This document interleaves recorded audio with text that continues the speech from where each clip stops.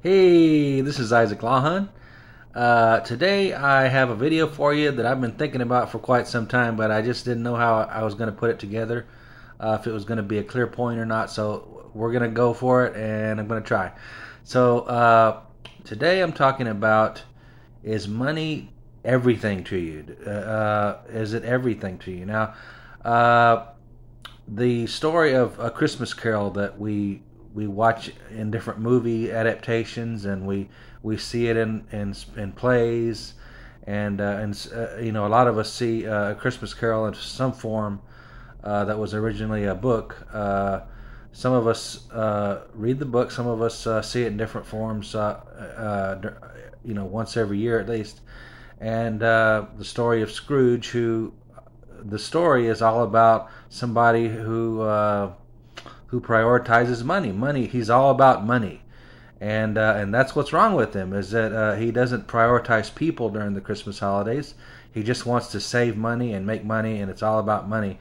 Now there was a scene in one of the movies that I'm sure it's in the book, but it's there's a scene in one of the movies that sticks with me. It's when he was young, when Scrooge was young, and his girlfriend tells him, "You weigh everything by gain." So in other words, he's all about making money. The only value that he places on anything is on money. And so in 1 Timothy 6:10, in the God's Word translation, it says that the love of money is the root of all kinds of evil. Now, if you look at the original Greek, that's the meaning of it. Is that it's all kinds of evil. The not the original Greek, but the King James says love of money is the root of all evil. But actually, closer to the original meaning is all kinds of evil. So the love of money isn't the root of every kind of evil, but it's big. It's a big deal. It's what the Bible is saying. And so, does God mean to prevent us from having things or having money? No, money helps us buy things. It helps us with our needs. It helps us.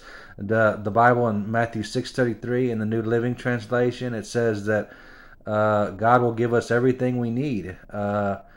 And so, yes, God wants to provide for us everything we need, and that's something that I preach too, about how if you don't follow God, you don't have the blessing of God, and therefore you don't have your needs met always. And so, anyway, I could get into a lot of different directions here, but the whole thing of what we've lost when we see the Christmas Carol every year in a movie or in a play or whatever, is that life isn't all about money. It's all about people. It's all about giving, not getting. And it's like it said in the Bible that Jesus said it is more blessed to give than to receive. And so that's something that we've really lost, and we need to not focus so much on money and more on people. The Bible also says, I ran into this the other day. The Bible also says, you show your love for God by loving people. Wow, what a profound thought. Not loving money, but loving people. So today, what are you thinking about? Are you thinking about all the money that you're going to make? You thinking about, do you weigh everything by gain, or do you weigh everything by your relationships with other people and giving to other people? And that's what it's all about. That's what it should be all about. Galatians 5:14 says, for the whole law can be summed up in a single command: love your neighbor as yourself.